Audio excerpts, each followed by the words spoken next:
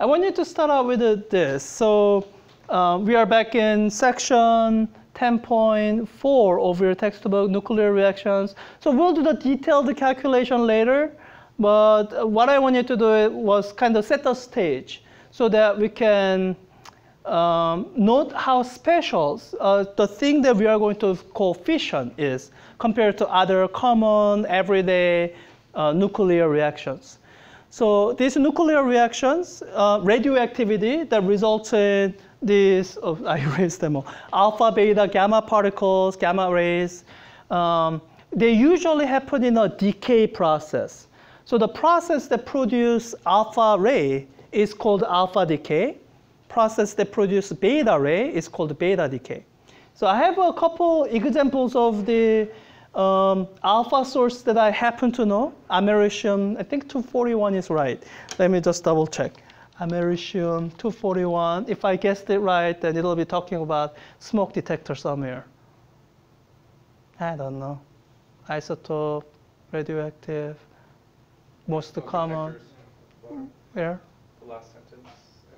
Smoke detector, yeah, okay, 241. So, okay, so you know americium 241 undergoes alpha decay, and that's used in smoke detector. So the first question you could ask is, well, what does it decay into? Because we still hold to the conservation principles of, well, I don't know if I want to say conservation of mass, but there's something being conserved there. We don't want to just say, you know, I had americium 241, it all goes to alpha particle and then it's all gone. That's not how it happens. So I guess this is how you can look at it. I think I can tell you this. There's a conservation law of nucleons.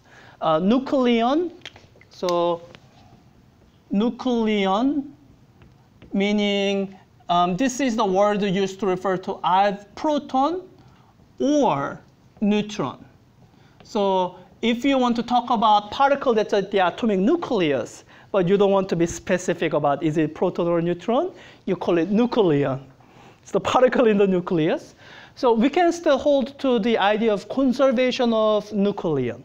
So americium 241, what I do know is that number of proton plus number of neutron is 241. Right? Now, in the alpha decay, I think I need to tell you this. The number of protons or number of neutrons, they don't change. In an alpha decay, all that happens is these just get rearranged. So that means in an americium 241 alpha decay, well, you know one thing. You know it emits an alpha particle, right? So it emits an alpha particle. I'm going to call it by its proper name. What it really is, it's a helium-4 nucleus. So this is going to carry away 2 protons and 2 neutrons away. Good? So whatever is remaining here, I kind of know its weight. 241 minus 4, so 237 of something. This is where I have to refer to the periodic table because I don't, this is going to be my common excuse. I'm not a chemist, so I don't know where the elements are necessarily. I can kind of find them. Okay, here's the americium. Okay, I think it decays into neptunium.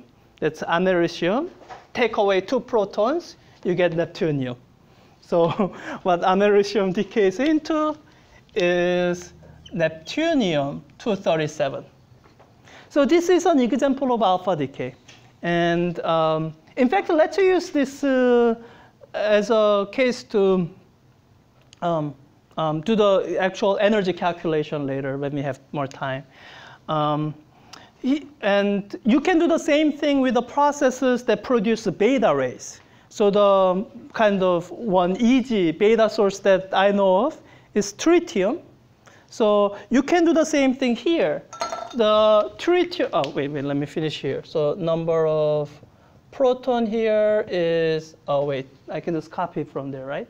94. And number of neutrons here is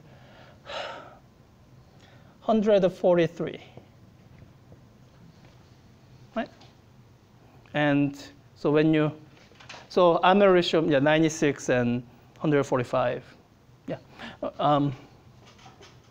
So with the beta decay, the one interesting thing that's going to happen is that the total number of nucleons won't change, but the total number of protons or neutrons alone will change. So when you look at this, so this says 1 proton and 2 neutrons for a total of 3. And it decays in a way that it turns into helium-3. So it now has 2 protons and 1 neutron. So, okay, so the total number of nucleons is same. And it emitted 1 electron. So there's going to be one more quantity that we want to say is conserved. Anyone see that? Or let me put it another way. I kind of told you that tritium decays into helium-3. What if I didn't tell you? I only told you whatever beta decay process is, it emits an electron, and that's all you knew. How would you be able to guess what this daughter nucleus is, daughter isotope is? Like what principle could you maybe use? Even what a beta particle is, an electron. Okay. You know something with 2 electrons? Not quite. Like conservation of charge. It's the charge that you're looking at. And I kind of see where Kevin was thinking of something that has 2 electrons, because you start out with something neutral and you want to end with something neutral. So it's the same idea, except because we are dealing with the nuclears, we are kind of ignoring the electron cloud. So we don't want to think in terms of how many electrons does the atom have.